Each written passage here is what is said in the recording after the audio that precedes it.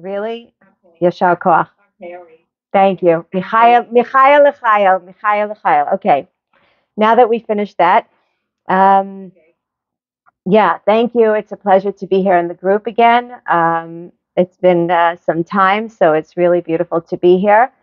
So our noset today, our subject to try to decipher and to delve into, God willing, we'll attempt in the next 20 to 30 minutes, and I'll open up for questions, um, to delve into this idea of Hashem, which we know is found everywhere and anywhere.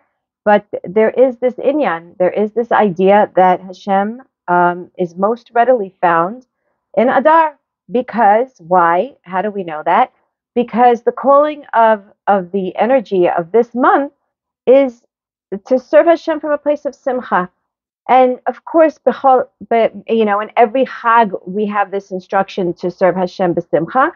But this is the month, Adar is the month, where it's not just a matter of having a general umbrella instruction to be b'simcha, but there's one very specific day, the day of Purim, and on that day the instruction is there's a mitzvah to be b'simcha. And we know that the instruction to serve Hashem is Ibdu et Hashem b'simcha. So from here we could conclude that service of Hashem is very, very much connected to the idea of being b'simcha, which means that in this month there is this ability to connect to Hashem in a way that is not necessarily always available to us throughout the year.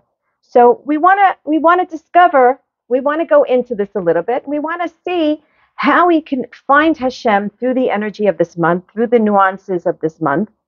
So let's go ahead and let's try to unravel some of this. And a lot of this we know, but we know that the Chachamim and our sages teach us, and they say you have to learn something 101 times for it to begin to pierce through the sechel, through that skull of ours. And there's a reason why they call it brainwash, because you have to wash down your brain literally sometimes 101 times until you can actually absorb a certain message. So even if these are things that we have heard of, let's see if we can go about it through different angles, because I'm here teaching myself and you all are just tapping into an intimate conversation that Orit Esther is having in her own mind and within herself every moment of the day. So we know that there are two manifestations through which Hashem interacts with creation. There's the hiddenness and there's the revealed. Right? Galut is the hiddenness and Geula is the revelation. But there are also two personas that really depict this manifestation of Hashem's presence in the world and the way he goes about bringing about his interaction with the universe, right? There's Yosef HaTzadik, through which we know there's this revealed ability to tap into the beauty of Hashem's revealed presence in the world. We know that Yosef HaTzadik is defined as being a man of beauty to the point where all of Eshet Potiphar's servants would take one look at him and would literally cut their fingers off. I mean, while chopping vegetables, because he was just so magnificently beautiful. So we know here that Yosef HaTzadik basically represents, and we also are told, of course, him wearing this kutonet pasim, this beautiful robe of colors. And so his whole inyan is beauty, the revealed glorified presence of Hashem's beauty. And then we have also Moshe Rabbeinu. Moshe Rabbeinu really depicts this world, this olam of olam hanistar, this hidden world. We know that Hashem revealed himself to Moshe Rabbeinu in a cloud. We'll get to that in a minute. We know that Moshe Rabbeinu had to also, of course, that's where he was able to also get, receive the Torah. We also know that when he descended downward, he was glowing. He was glowing, but he was almost covered in this veil to hide this glow, because it was a glow that none of us were able to stand in the face of his awesome light.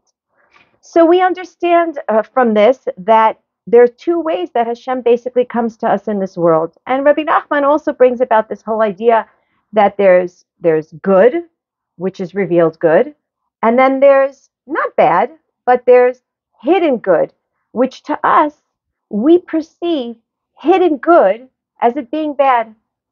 Really, in essence, there is no bad. Bad, we need to redefine what we assume to be as bad. And bad is really good that's not revealed yet to us, that's not yet shown in its fullest form to any of us. So we're basically, we have this interaction with Hashem on those two levels. And the question is being asked, so what's better? What is the better reality, or what serves us better? Or in essence, where do we feel Hashem more? Do we feel him more when he's, so to speak, revealed? Or can we, and here I'm already almost hinting to the answer, can we, after going through a process, actually feel Hashem more through the plane of hiddenness? And Anshe Knesset Hagadola, the great assembly of our sages, tell us that be'etzem, in actuality, we will actually feel Hashem more through the Yagata Umatzata Ta'amin, which is do the work, and then you shall find Hashem, and in that you will own and believe in. And through the avenue of Hester, through the avenue of hiddenness, in other words, through the reality called exile, we will actually be able to find and have a deeper revealed connection and relationship with Hashem than that which would be just openly revealed to us and for us to, have it all full blown in front of us. And so really what this teaches us is that there's a level, there's a shlav, there's something that I need to have to do in order to get to that place where I'm going to skip over, right, this hump called hiddenness, and grab onto something that is so much more greater and so much more worthwhile, our work. And that will essentially bring out to us this ultimate beautiful gift of revelation of Hashem. Exile is the home place, our reality, the Metzius and the reality that we are in today is the best place. So too, our Chachamim tell us and our Hasidic masters teach us, it is the primary foundation through which we can do this avoda of revealing Hashem. We need the exile. The exile motivates us.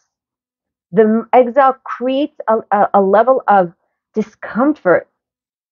It creates this constriction, squeezes out of us the ability for us to look around in the universe and say, Mi asa kol ele?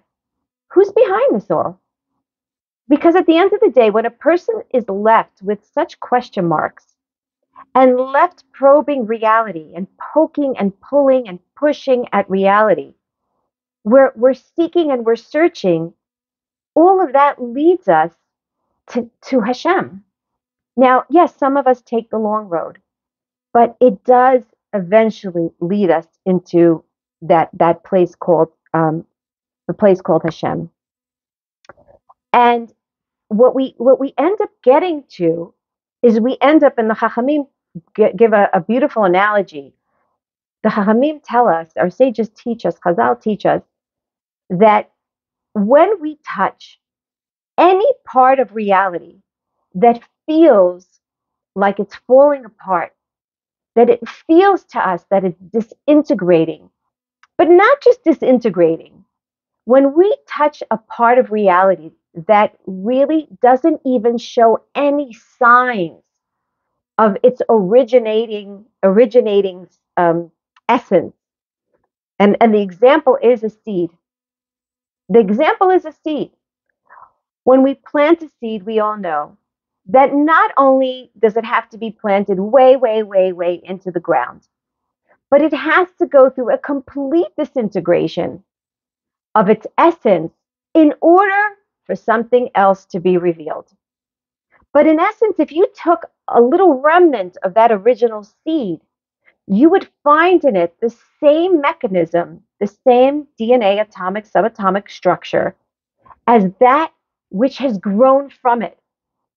You could take the tree and the branches and the blossoms and the fruits and whatever it is that's growing from that grew from that seed. And in essence, it's showing you the same, the same structure of essence, of existence, and it proves that it came from that disintegrated seed. Now, interestingly enough, the word for seed in Hebrew, and again, I always encourage everybody to learn the Hebrew language because you really can't decipher reality from a Torah perspective unless you essentially are able to understand the Hebrew language. When you say the word seed in Hebrew, and I've said this before, how do you say seed? Zera, zera, right? Of course, it also is reminiscent of the idea of the sperm.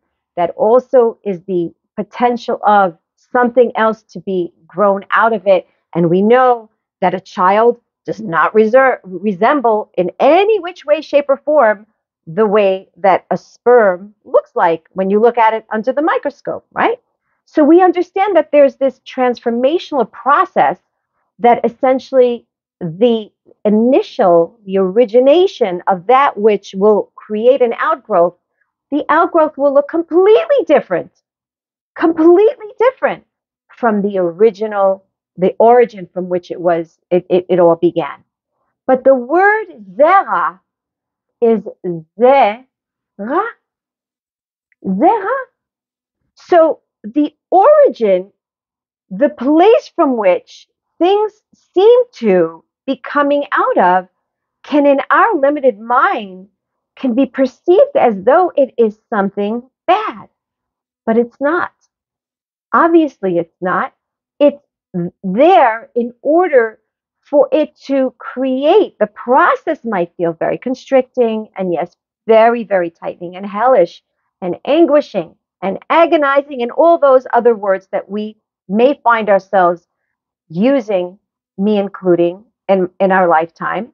But at the end of the day, there is something about the outgrowth that still represents the origin from which it was taken out of. And we are supposed to get to that origin.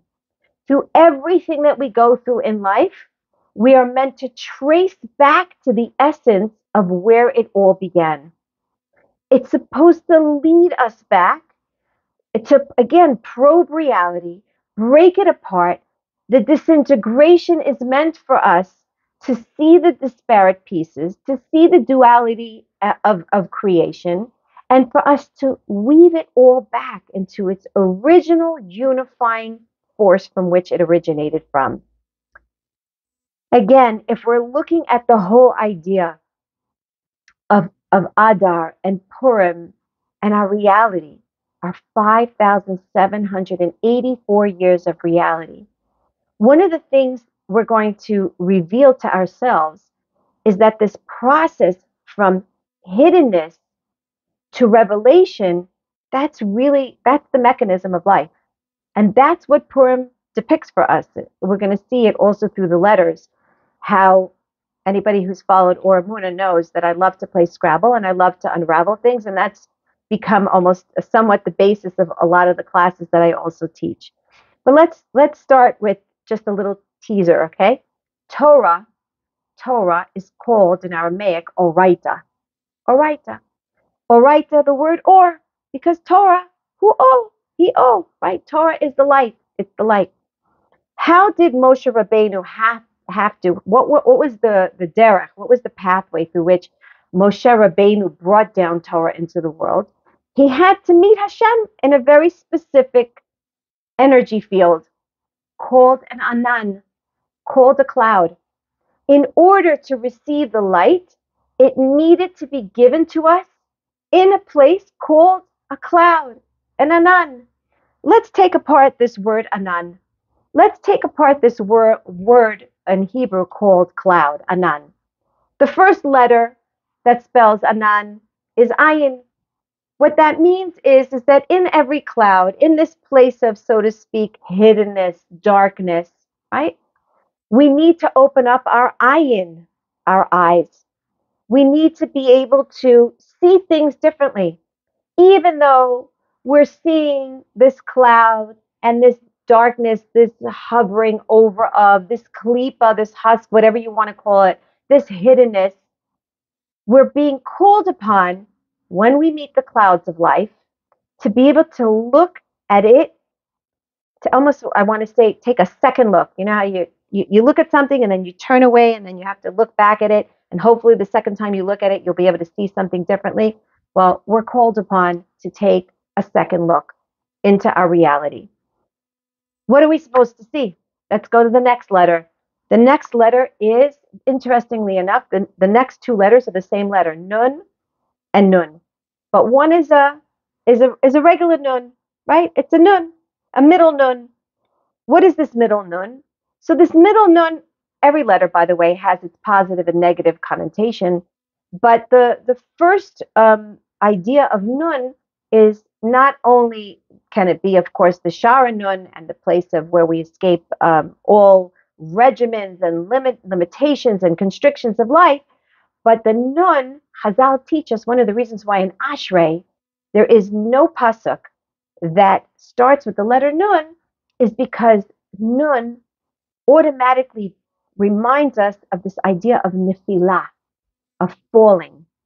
And so Ashrei, because Ashrei is this tefillah that's meant to, of course, lift us up, to prepare us for the Shmona Esrei.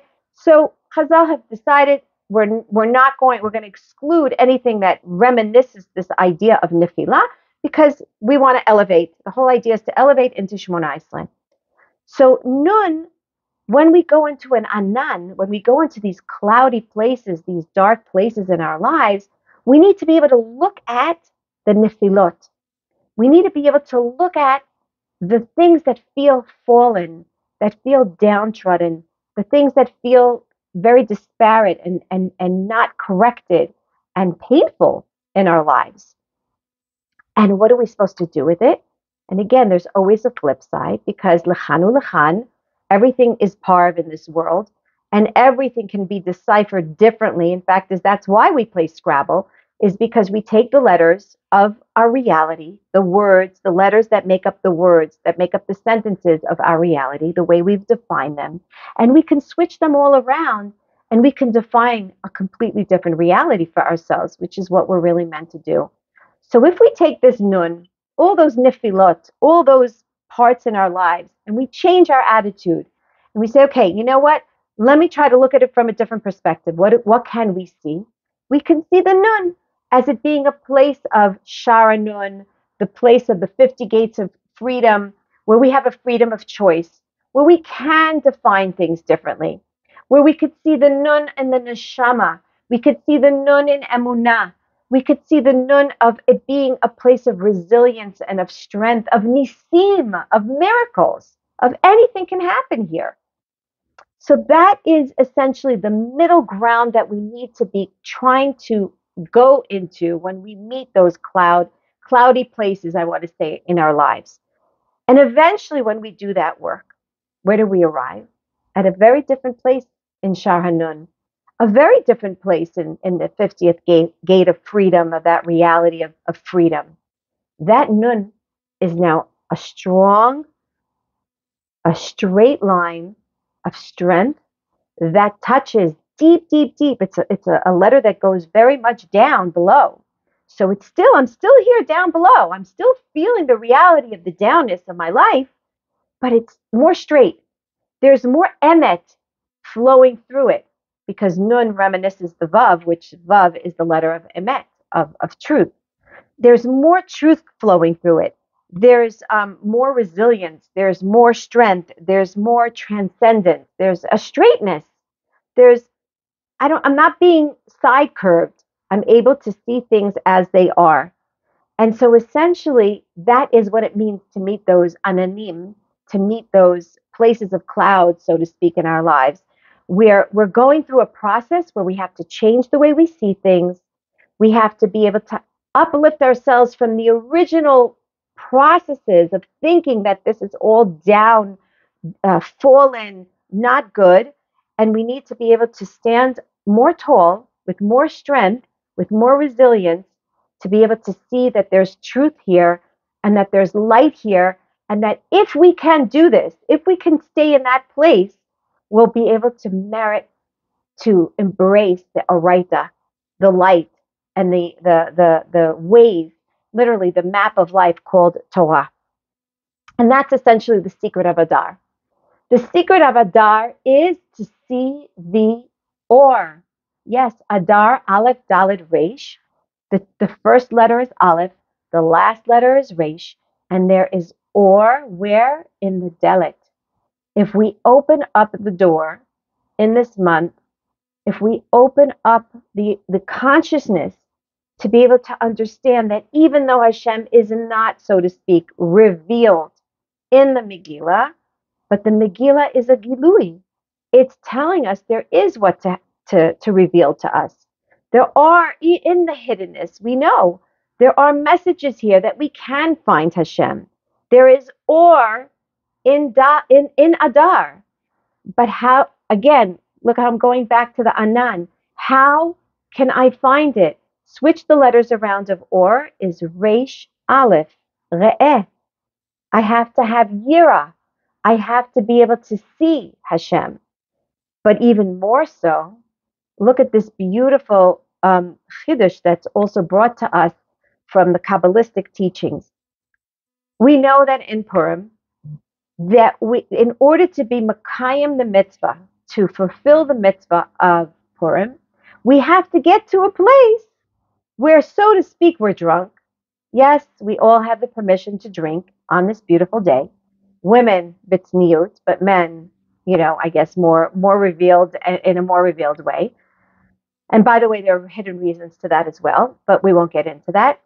But the idea is we need to get to a place, ad delo yada, right? And where is that place? That place is in Keter. That's the place that hovers over us at a level of the auric field, right, on top of the head. And in Kabbalistic terms, it's called Radla. Radla. Radla stands for Reisha Delo et Yada. Delo Yada, Delo et Yada. It's a place, it's a Rosh. Reisha is the Rosh, the head that doesn't know. Right? We have to get to that place where I have to say on Purim, I know nothing. What do I know? But look what it says there also in this Radla. If you take the letters that spell this super conscious state where I could say, I know nothing. I absolutely know nothing. And I could be okay with that. But not only can I be okay with that, I can actually laugh. I can actually laugh at my mitzias and say, you know what? I know nothing. That's quite hysterical. I know nothing. Ha, ha, ha. I know nothing. And not only that, I can celebrate it. And not only that, I don't have to hide behind it anymore. I could be proud of the fact that I know nothing about my reality. And not only that, but that's completely aligned with the reality that Hashem wants me to know. That means really getting to a place of drunkenness, getting to a place where I can say I don't know anything is actually the way I should be living my life every single day. Every single day I should be saying I know nothing, and I should be laughing at that and kind of finding the humorous side to it. That in itself is an avoda, but just to be reminded of that is in itself freeing, because that's really the reality that Hashem wants us to know about. But when you take the letters of Radla, again, you have within it Resh, Dalet, Lamed, Aleph. Again, you have the or. There's light there. But how do you get to that light? How can you get to that place where you could say, I know nothing? Look at the hint that's written in the Radla. Is Dalet, Lamed are the two letters that are found inside Radla. Dal. A person must seize the attribute, the most virtuous attribute of humility.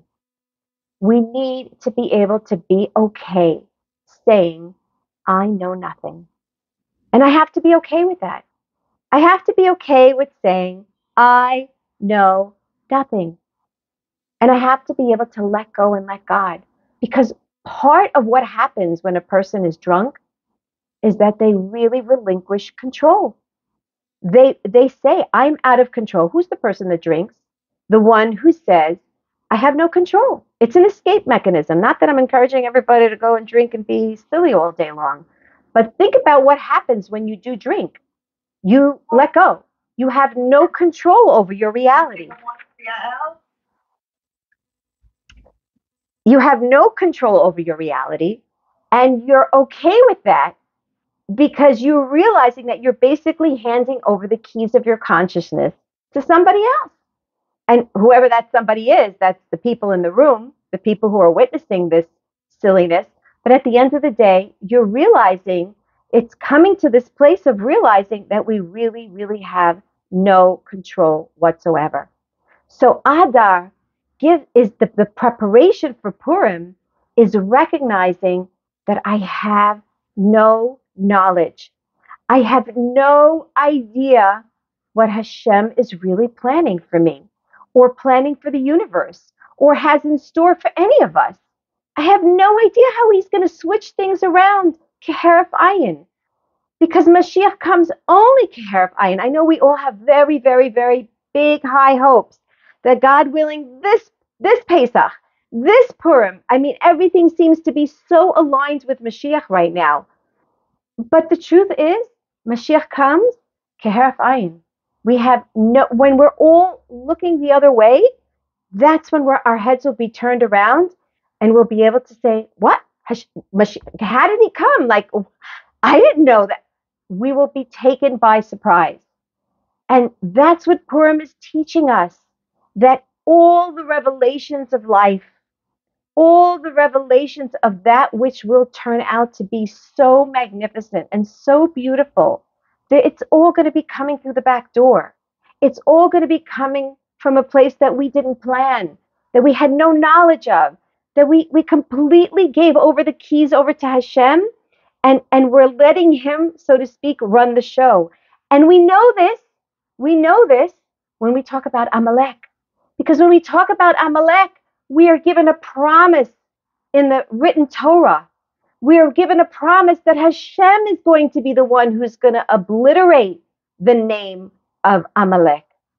We have to just stand by. Hashem yilachem lachem ve'ata tacharishun. You remain quiet. Let Hashem finish the wars, our own personal battles, the battles of the world, the battles of all the nations, treading up against us, chas v'shalom, that will all be obliterated by Hashem. El nekamot Hashem. Hashem is the God of vengeance. He is going to be the one who's going to completely nullify all these forces. It's only up to us to say, I have no idea, Hashem. Ad lo yada. Ve'ad lo et yada.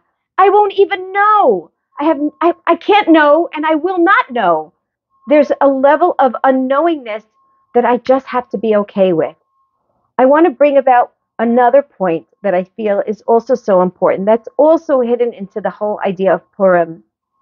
And again, Adar is sort of the preparation, right? The preparatory work to get to that place of Purim. There are 5 levels of Gevura in the world.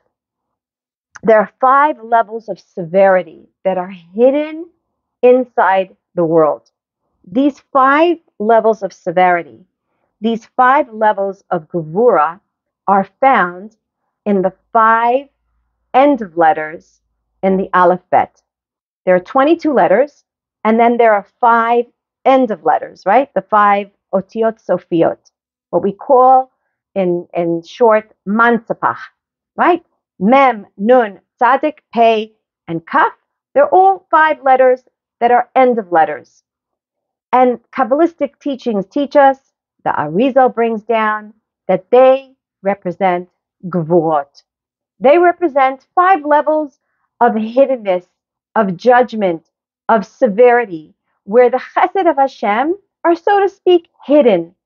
And yes, that means that anybody who has any one of these 5 letters in their name, yes, it could mean that they might be more judgmental, they might be a little bit more pessimistic in their lives, they might tend to be feeling more constricted in certain avenues in their lives. However, don't despair. En ye'ush ba'olam klal.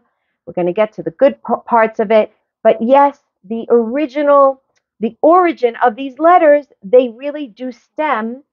If we actually add the gematria of each one of the letters, they actually equal 280. And 280 equals par, pei resh, which is basically stems again Kabbalistically to the 280 klipas, the main shells that sort of shard off and cover up the original light, the Ora Ganuz. Again, I'm not going to get into it, but the bottom line is that there is constriction. There is constriction. But why am I saying that it equals 280 and it equals par? Because what we learn from here is that all words that have in them the two letters pei and resh, they basically hold within it and represent a certain level of restricted and constricted energy.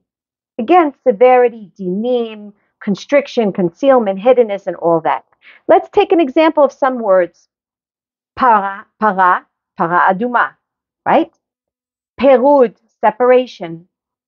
Kapara, right? When we say a kapara, it has pei and resh. Purim has pei and resh. Paras, Iran, Persia, have within it also a pei and resh. So we see from here, again, lachanu lachan, we see from here that any words that have these two letters in it could somehow introduce more so into our lives this idea of hiddenness.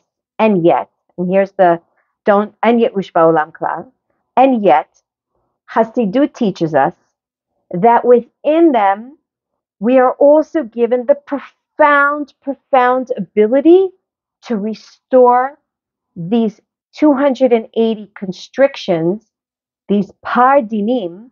We have the ability to bring them back and restore holiness through them. We have the ability, when we do our work down here, that's the yigiyah, that's the work. When we perfect ourselves down here, that is the way to restore these shards that cover up the most elevated levels of holiness and light. We have the ability to bring all that back to its original Ora Ganuz, to reveal this beautiful light from within it. And that is where Purim comes in. It's on Purim. If you and I, we could prepare ourselves, getting up to Purim, we're going into Rosh Chodesh Adar Bet. If we could prepare ourselves and already now wear that cap, wear that costume, wear that mask, so to speak, and say to Hashem, I have no idea. I have a Rosh Shelo Yodea, Klum.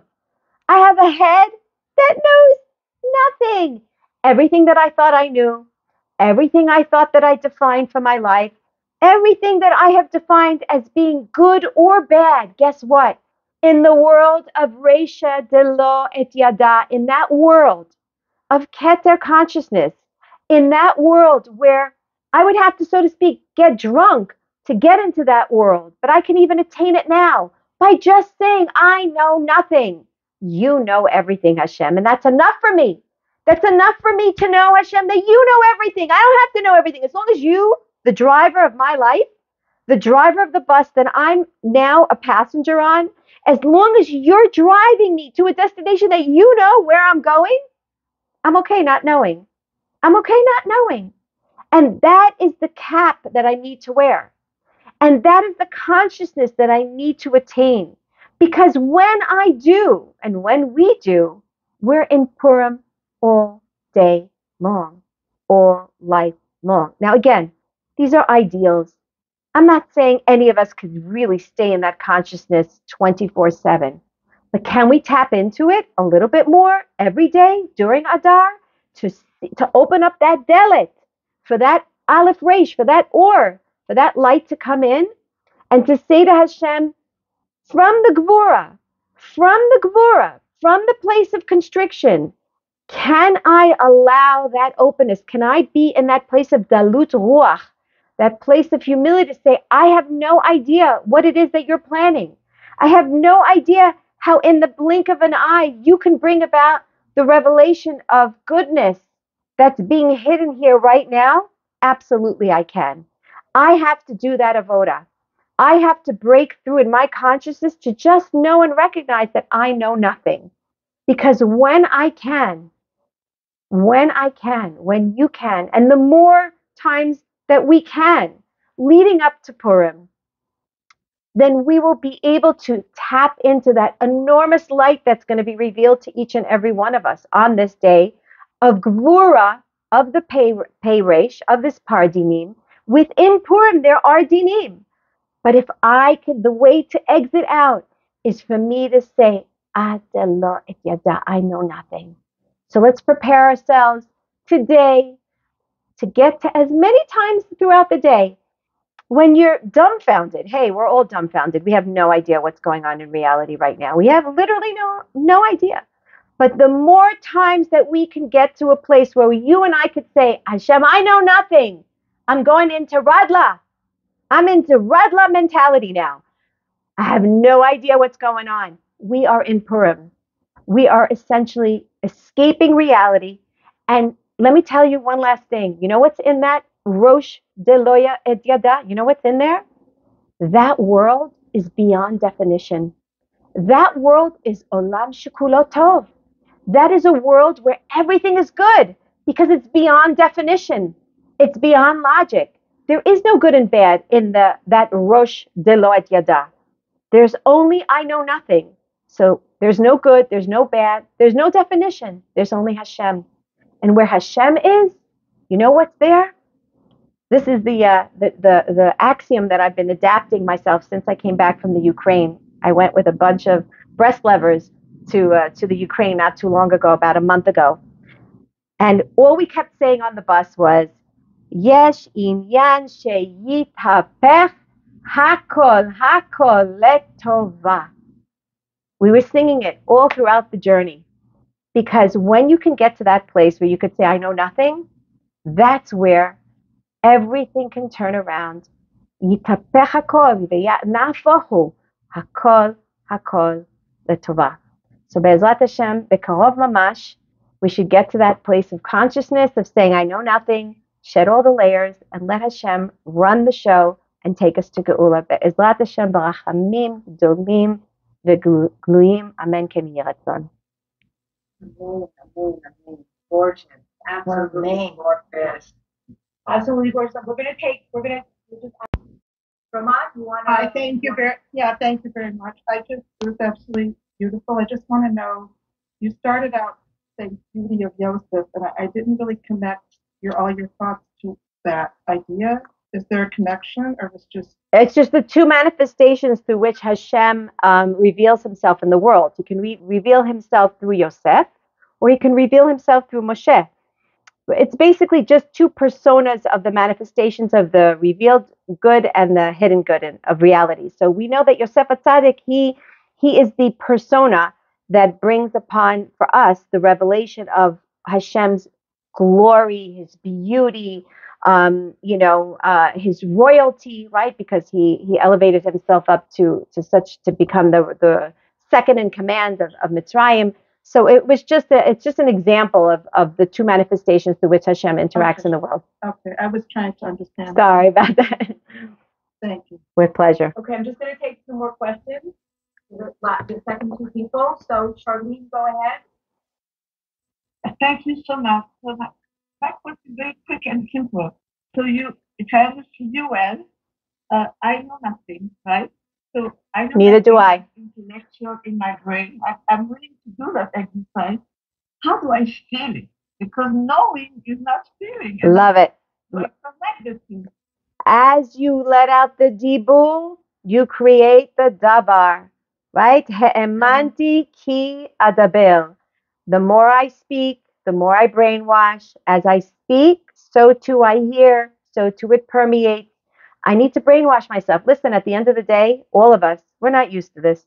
This is not the way we were taught. Living a life of Emuna is completely diametrically opposed to Western culture of logic and understanding and deciphering. We're learning a new way. Emuna is a new way of living, but you have to train, right? Emuna is lehitamen. You have to train yourself. And the only way to train yourself is make that which feels new to become a habit. How do you make something a habit? You keep doing it over and over and over and over again, right? So that's the only way. There's no quick fix here. You have to just keep baking it till you're making it. And I love to use just do it with Nike. Just keep doing it. Just keep saying it. It will permeate into your heart. Bezrat Hashem. And another thing about Anan. Yes. Anan is so the 70 revelation of the Ayin. Yes. And then the No is seeing the light or having choices. Nun is the neshama, which means I have free will, and I could tap into that choices and the 50 gates of freedom are available for me, and I can go into it, and I can see things differently. And when I do, the last nun is things will be more straightforward for me, right? There'll be less curveballs. So when I say Aneinu in Yom Kippur davening, Aneinu, I want to have Vav in there also. You have the Vav. The Vav is the letter of truth, which is what I said, that the Vav and the Nun are the same shape. Yeah. Okay, we're going to take one more question. Vicky, go ahead. Vicky, your hand's up. Vicky, you have to unmute yourself. Okay, sorry about that. Go ahead. I think the biggest question I have in my head as I was learning today regarding not knowing, how do I convey this to my child? Like, how do I influence someone else in my life to have that feeling of connection to Hashem? That's like a fascinating question. And I'll tell you, first of all, the child is actually the easiest person to get to, because just like we ask our children to do certain things, and we sort of anticipate or we hope that they're going to do it. But why would you expect your child to do that which you're asking them to do? Vicky, I'm just asking you, like, why would? I mean, the belief is connection to Hashem. No. I'm talking about from a parental perspective. When you tell your child, please do this or do that, or I'm telling you, I don't want you to do this or I don't want you to do that. Why would you expect your child to listen to you?